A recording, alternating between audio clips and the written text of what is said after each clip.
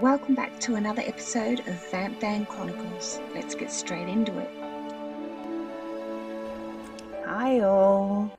I am actually at a friend's place. They're out in the middle of nowhere.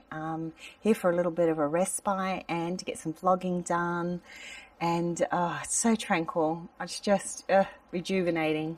Anyway, so I'm actually sort of living in a normal house, like at the moment, which is a bit cool, and surrounded by people you love and all that. So it's just amazing. Anyway, I am here to show you the Bluetti. I know I've been talking about it the other day, but yeah, I have people asking for reviews of things and I usually decline, but this one I had heard that was absolutely brilliant. So I guess we better get into it, and explain what it's all about. Okay. Okey-doke. So this is the Bluetti, and what it is a solar power generator. So much the same as a petrol generator, but it's solar powered and silent, which we love. There's quite a few of these on the market, the solar generators, and it's a new thing the last couple of years. And this is one of the ones that has shown a lot of promise. I think it's probably number 1 or 2 of the best to buy. So, yeah, I was super happy to be able to review this product because I know that it is good and it is well worth it. And because of the type of channel that I have, I thought it would really appeal to my audience. So let me give you a run through. So it's a nice case. It's not, it's like a plastic, I don't know, but it's really firm, not cheap made, you know. Nice grippy handle on it. It's about 17 kilos, I think, 17.2 kilos. So she's pretty heavy, but for what's in it, it's a surprise that it weighs that little. So altogether, it is basically your battery, lithium battery, that has a fantastic BMS system in it. That's a battery monitoring system. I'll explain all this as we go. And then an inverter, so you can use it as 12 volt or 240. So it just packs the whole punch. So all you need is this and some solar panels and you're done. That you don't actually need anything else, which is just extraordinary. I've gone through all the effort of putting all of those individual pieces and the wiring, and it's a pain in the butt. So if this had existed at the time I did mine, I would have gone this way, but it didn't. So anyway, now listen, this is going to be a bit of a different review. There is lots of reviews on the Bluetti, but they're very scientific. And sometimes it just goes over the top of people's heads. So I'm actually going to take it from a different approach and explain to you what it basically equates to, okay? So, yeah, here we go. So on the back, there we go. On the back, you have a fan that basically sucks the air in and it goes through the front. So when it gets overheated, it'll actually the fan will pop on and off you go. And that's the only noise this thing makes. It's incredible. Here we've got two 240 outputs, so your main outputs. And they combined have 1,000 watts on it. Now, I'm not sure whether that's actually 1,000 watts, but I'll be able to find out soon enough. So I'll let you know. Yes, so that's all for the back. It's basically 240 here. So one thing to remember, if you're going to put this in a cupboard or something, you're going to need some airflow, okay? So you can't put it hard up against something. It needs to have the airflow in case it gets hot.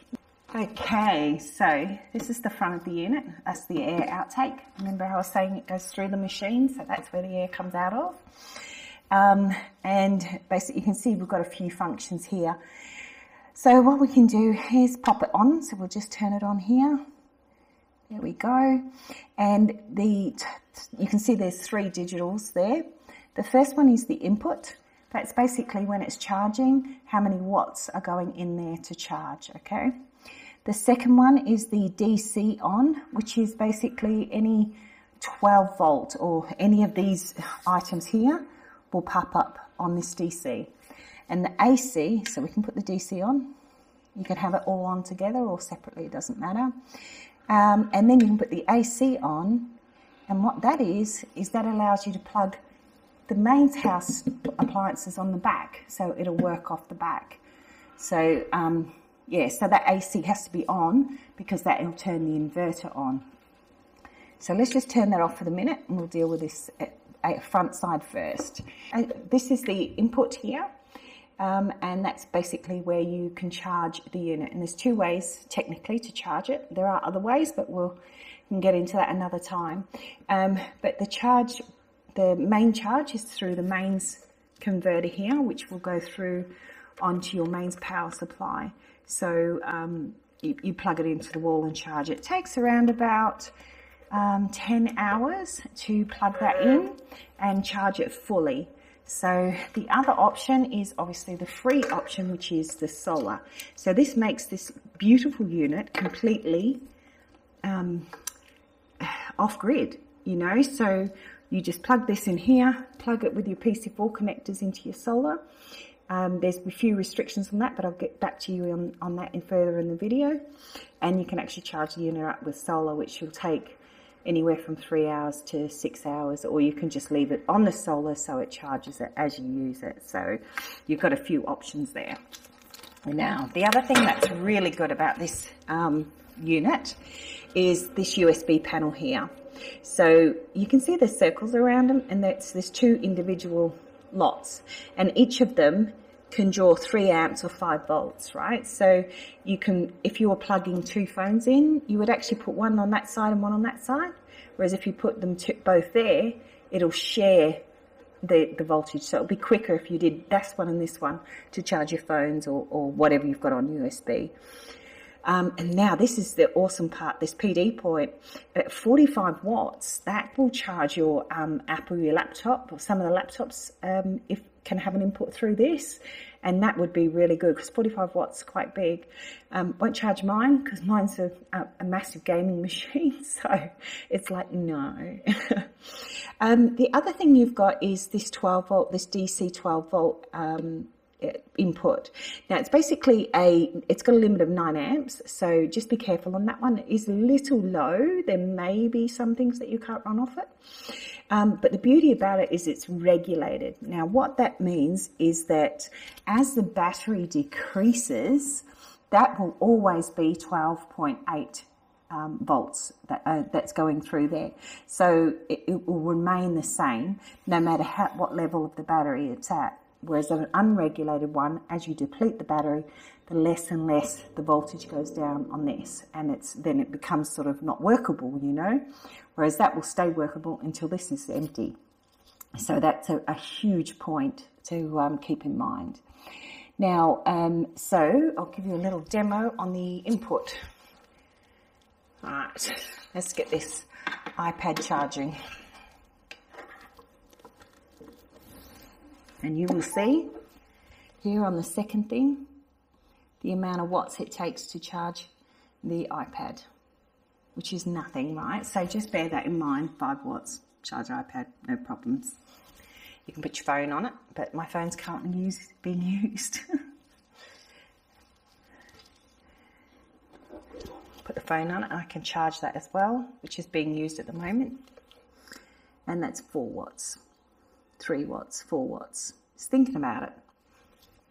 Now I'm going to show you the back of the panel and show you how it works on AC current. Alright, so effectively the AC is basically anything with a plug, right? I know that seems obvious, but it's not always obvious. So we'll plug it in to the back here, and if you watch the third quadruple zero, you will see that it will now change, and it is now charging that battery by ease. 172 watts, you can see. And so it's sitting and it's charging the battery. Not a problem at all. So another thing that you might have when you're camping, a sandwich maker. Cheap and cheerful sandwich maker. You hear the fan goes on straight away. So it's obviously drawing quite a lot of watts. 737. So you can take a sandwich maker and you can make sandwiches, toasted sandwiches. Who would want a toasted banana sandwich? Like, really, it's my best. It's the best. Absolutely love it. Very nice. All right, now you hear the fan's gone back off. What else can we charge Oh, I got this one in. This is a good one. Okay, this says it is 1,000 watts. For all the girls out there, you know, we like to look good in the bush. So this is a hairdryer and it's not mine. I just stole it from the people whose house I'm in at the moment. So it's a hairdryer and a curler at the same time. I thought, well, that's pretty spec. So this is the 1,000 watts. So let's see if it runs it. I'm pretty sure it would. This is where 2 years ago it wouldn't actually do this, but they have fixed the problem. They should be able to pull it. If it says 1,000 watts, it should be able to pull 1,000 watts. And before it wouldn't, because it wasn't counting the energy that is running the inverter. So obviously, you watch this, they fixed the problem.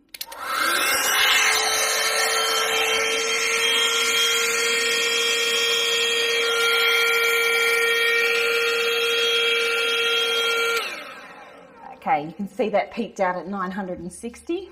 Now on the older models, that would drop out because it would run for about a minute or so and then say, no, I can't do any more. Now, I've got one very interesting one for you.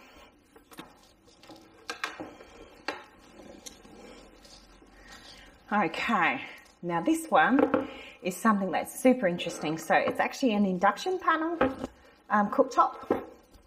The beauty of this one is it actually has a watch control. So you can actually dial the watts up and down, which is actually really, I haven't actually seen that on one of these. And so, yeah, technically it should be able to work. And we'll be able to peek it out and tell you where this thing goes and then when it dies. Okay, so the unit's on, should be just drawing a little bit. Yeah, it is 37. Because it's not powered on, but it is on, if you know what I mean. So with this one, it's on now. You can actually change the watts. See, it says 2,000, and you can go down to 1,500 to 500. So just leave that like that. Let's boil a pot of water. Okay, and then temperature. There we go. Right, it's drawing 970. Right, remember this should go up to 1,000. So we're going to change the watt to 1,000 watts and watch it for a second.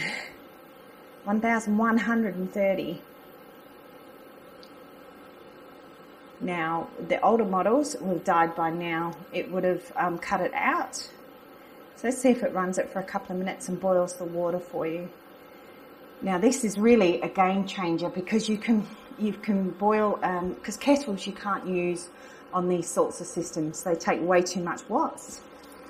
So yeah, you can't really, unless you find a really cheap one or something, but you can boil a pot of water. You can cook your sausages. You've got a fry pan now, you know, like it's a huge game changer. Or you can reheat the food that you bought. And that is chugging along, as you can see, at over the rated 1,000. It's at 1,1 something. I can't see it, but you can. And it's just working beautifully. So why would you argue with that, right? See how it boils, how our water's going? Yep, it's getting hot. Now, obviously that's coping with that drawer at the moment. Now, just do keep in mind that that is going to suck this battery, okay? So it's not going to suck it dry or anything, but you can certainly run it for an hour and a half, and it will be fine. And you don't need that long to heat something up. So, it takes, 10 minutes to do bacon and eggs. So, there you go. Now, let's peek it out, and I'll put it up onto 1,500 watts, and it should die. Done. It's aerated. So I'm going to turn this off so it doesn't hurt it. You can already see that it's quit working on it.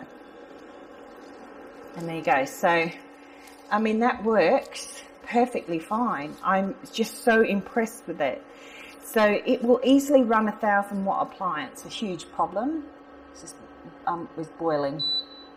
There we go. I'm just going to unplug it because it's boiling its butt off. Yeah, you can get kettles that run on lower power, but you would actually, this boiled this water in that time. It's steaming. So You can't argue, can you?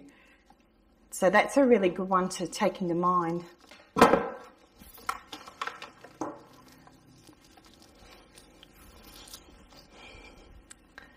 Okay, now there is another thing that we need to talk about, and that is the amp hours. Now, I have been talking to this company since it arrived over the last couple of days, and it took them a long time to respond to me. On the Australian website, which I'll show you now, a screenshot, you'll see it says 1500 watt, 405 amp hour. It is not 405 amp hour. I can tell you that by the weight. It's 17 kilos. It's not 405 amp hour. Now, so I contacted the manufacturer and I said, look, it doesn't add up. Because I'll tell you why in a little bit later when I explain the solar. It doesn't add up. It should be 100 amp hour, not, it's actually about 117, I think, not 405 amp hour. And they said that no, it is 405 amp hour because they're 3.7 volt cells. And I said, but nobody's going out to buy a 3.7 volt charger. They're going to buy 12 volt 240. Does that make sense to you? It's like, I'm like, it doesn't make sense. It's a little bit, well, it's not fraudulent, but it's, you know, it's misleading. Let's go that way. And then I finally did have somebody come back and say to him, yeah, that's right, you know, I'm sorry, yeah, we didn't mean to sort of mislead you or blah, blah, blah, but we prefer you not mention the amp hours, that you mention the watt hours, because that's how it's measured. And I did explain to him, in Australia, when we buy a battery for RV purposes, we go by amp hours. We don't go by watts. I don't know anyone that does, to be honest. I don't know any country that actually goes by watts. It is always the amp hours. So, and they responded and said that, you know, like Teslas are all running, that's a car, not a 12 volt 240 camping device, you know. So I will tell you, because, and even though they've requested that I don't, I will tell you that even though it does have 405 amp hour on there, it is not the 405 amp hour that you think it is. It is 117 amp hour.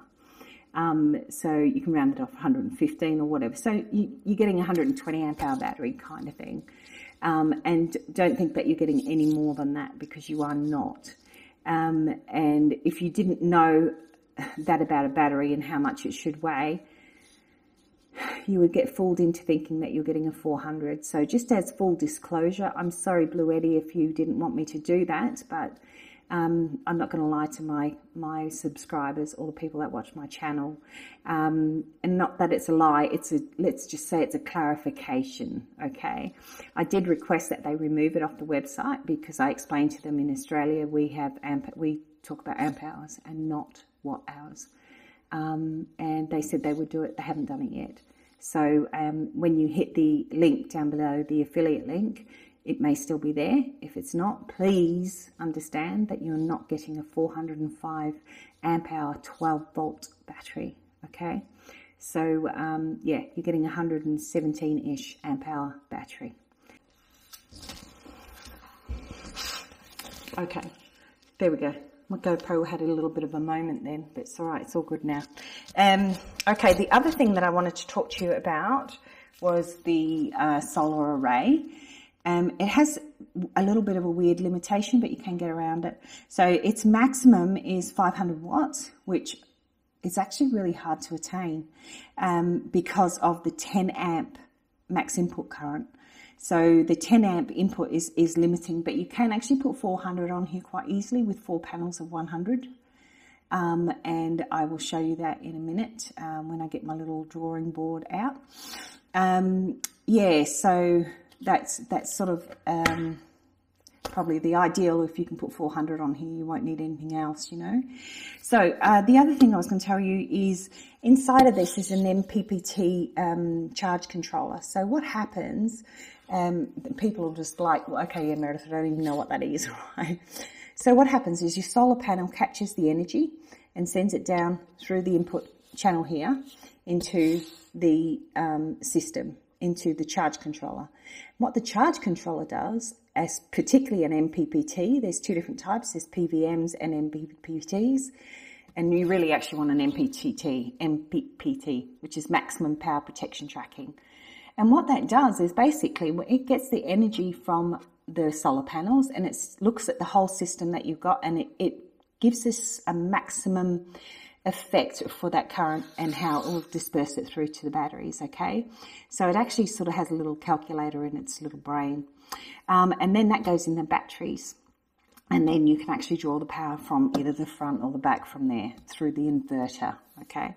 But the thing that I was super impressed with on this unit is the battery monitoring system. So a BMS is basically a built-in protection. So, and this thing has got like a lithium battery, for instance, right? If you try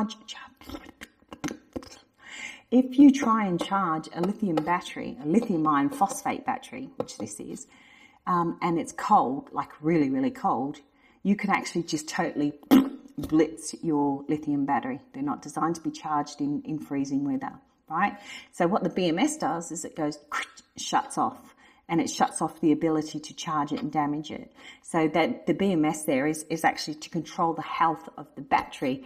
And the one that is inside this little unit is fantastic. It has all the best things in it that you would want, the overcurrent protection, everything. So you can't really damage the unit. And it just keeps everything sort of safe and secure. You know, you don't have to worry about them. Yeah, so all in all, I mean, I've got to say, this thing, it kicks butt. I reckon you could probably, if you're not drawing on major appliances like the cooktop there, if you use that like 3 times to heat something up over the weekend, and then all you're doing is, you know, using it for a light or for charging your phones and your iPads, your laptops, all that sort of stuff. I mean, phones take like 3 or 4 watts. It's nothing. So, you know, this thing could last you days. I don't think you'd even need to charge it.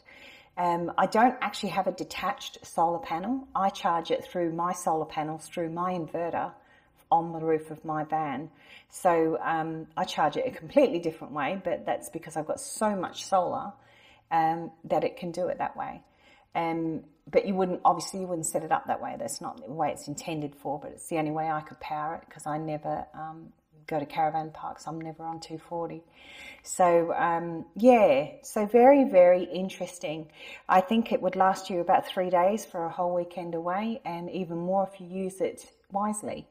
So, I mean, you can use it to charge your drills or whatever, you know, or if your house lights go out, you know, you can still run appliances. So, yeah, quite freaky, you know, like you could chuck the TV on here and it'd work. So it's quite extraordinary when you think about it. But yeah, look, I've got to tell you, it gets a big blue tick from me, and I have absolutely fallen in love with this. I can see it in so many different situations where it would be super beneficial. So, yeah, that's got my tick. Now, I'll go and get my whiteboard, and I'll explain a few other things for the solar running on it for you. Okay.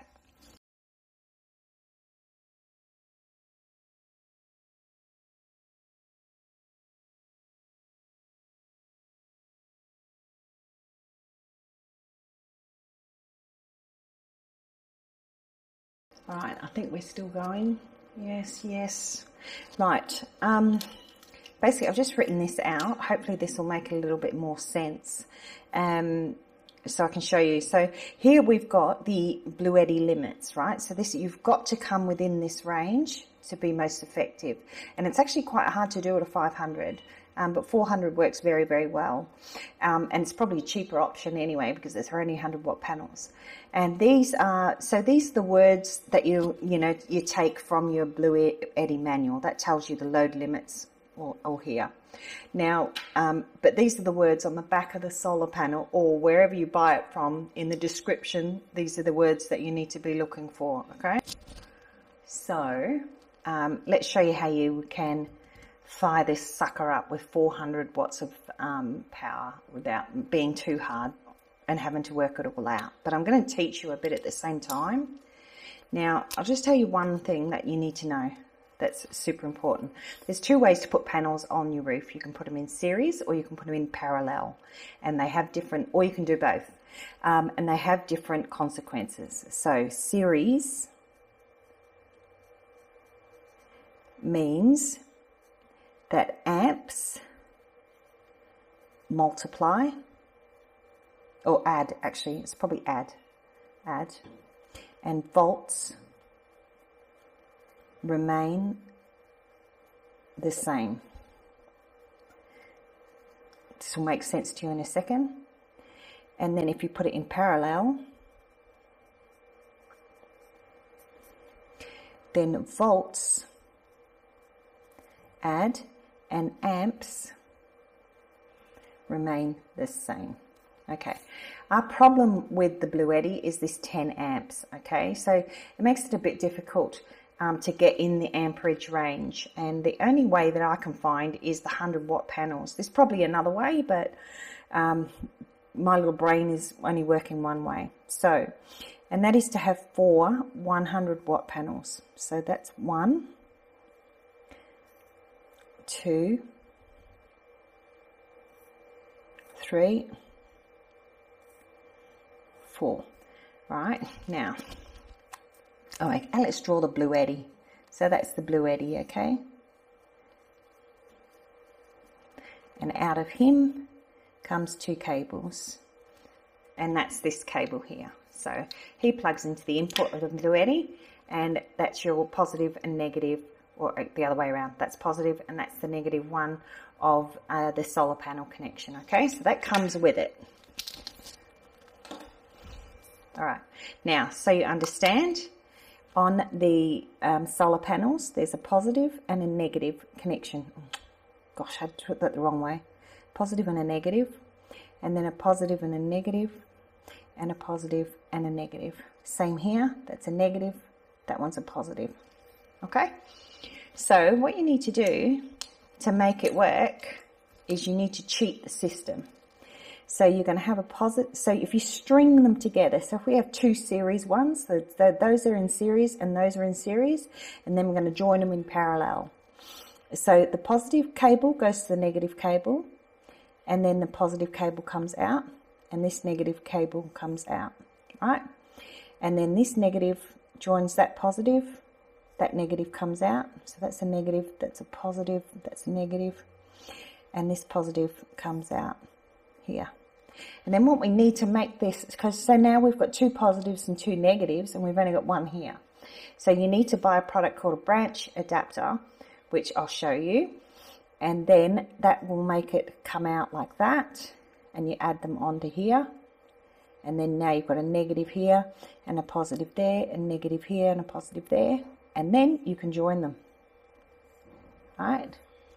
And you think, okay, that sounds really complex. It's really not, guys. It's super not. But let me show you the magic here, and that's how we get around this 10 amp issue. So each of those panels are 100 watts. They're 5 amps. And I think 21.4 volts, I think it was, on the particular ones that I was looking at. So that's what you're looking at. Okay, so we know when we're in series, the amps add up and the volts remain the same. So that means these two are going to be 10 amps. Right? And we know the volts remain the same, so it's 21.4 volts. And always the 100 watts, the panel size, is doubled. So it doesn't matter, right? So that's one series. So that's that section right there equals that. Right? But then we put them in parallel and they both equal that, right? So that one equals the same. So, and then we put them in parallel, which joins them together. So we need to add those together, right? Now we know when parallel, volts add, so we volts, so it makes it 42.8. And obviously we know the watts add up together, so that becomes 400 watts. And the amps remains the same. So that's, I don't know what the symbol is for the same, but anyway, it's still 10 amps. Right? And you can see, you bring that up to here. So max power, we've got 400. Short circuit voltage is 10. And your, what's the name, was 42.8. Well, put it on. So you can see now we've got everything covered. Do you see that? So we're under or equal to everything. 42 is under 60 volts, over 16, 10 amps, bang on, 400. under 500. And that will charge little Bluetti in about 3 hours in nice sun. So as opposed to on 240 volt, which is mains power, it'll take around between 8 and 10 hours. Okay, that's from empty. So yeah, I hope that makes sense. It will when you see it. It is very, very simple. So you just basically string these along, right? And it just keeps, you can put as many in there as you like. But obviously for this system, this is what all we're talking about. That is the simplest way to do it. And then you still get wonderful power. So you could put that on your roof, or you could, you know, get the foldable ones that can sit outside or whatever. You do it in. But so when you go into the shop, you know, you can tell them that you need panels that fit within this sort of amperage, or you can tell them this is the maximum you've got, what can you do? So just read the book and it will tell you all the maximums that you need. And when you go into the shop and do it, you should be able to get 400. I can't see how you can get 5 because I keep going up in amps. My amperage keeps changing, so it's not good. So I can't get it any other way, but that works for me. You can actually buy specific Bluetti ones, but they are quite expensive. And if you want to spend that, then that's fine. They look like really good quality panels.